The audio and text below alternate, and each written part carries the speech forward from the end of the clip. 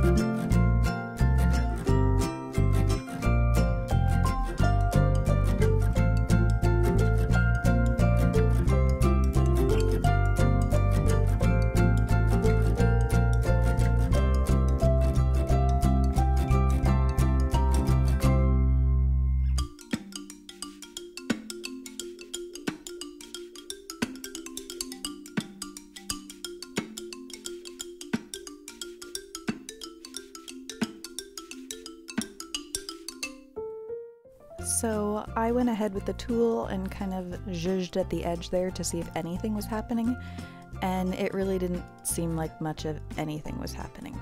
So I added more product. So the product does kind of a weird thing where it goes on like this kind of like jelly type substance, and then it gets like a skin on the outside. So you can see in the video I touch it at some point and nothing comes off on my fingers. It has like it sounds like a really gross way to explain it, but it's kind of like a skin of like a blister. And so there's still like liquidy jelly on top of the product on my nail, on top of the dip powder, but the exterior of it is like a skin. So anyway, I'm gonna speed up the video a bit here because I just sit for a long time and it was painful for me to sit for a long time. So imagine watching somebody's hand just be still for a long time. But I also wanted to keep all of this in so that you could see from start to finish what this experience was like. So I'm gonna let this sit for a while. As we get near the end, I'm gonna come back and talk to you guys a little bit about this and the communication I had with the company surrounding this experience. So stick around and I'll be back towards the end of this video.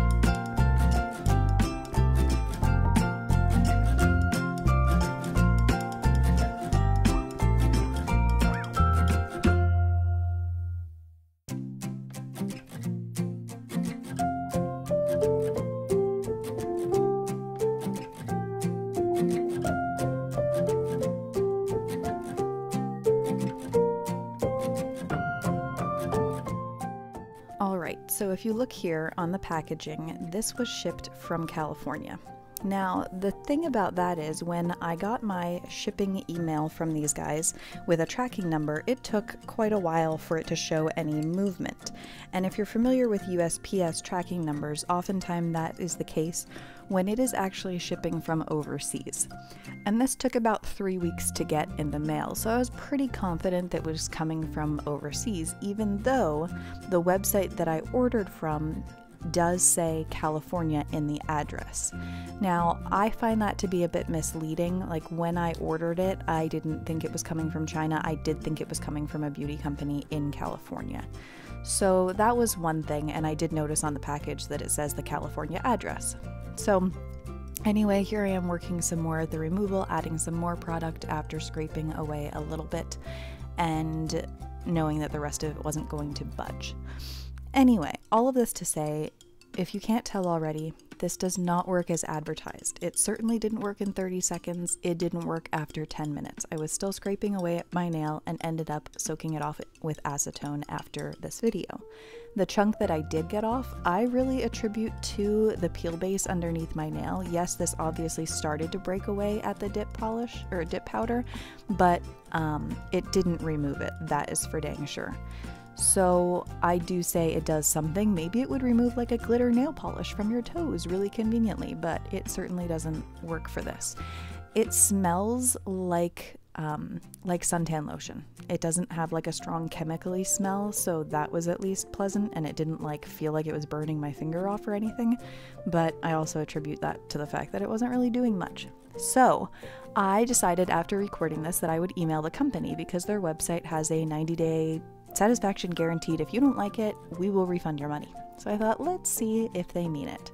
So I emailed the company, and I will put their response at the end of this video, as well as their return policy on the website, which they linked in their email. And they said, go ahead and ship this back to the company, or to the address it came from in China, I believe.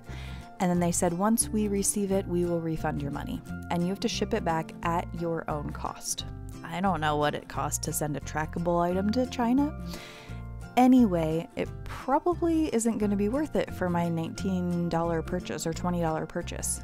That being said, this did not ship to me from China according to my return address, because what they say is ship it back to the address in China that it came to you from. Well, my packaging says it came from California.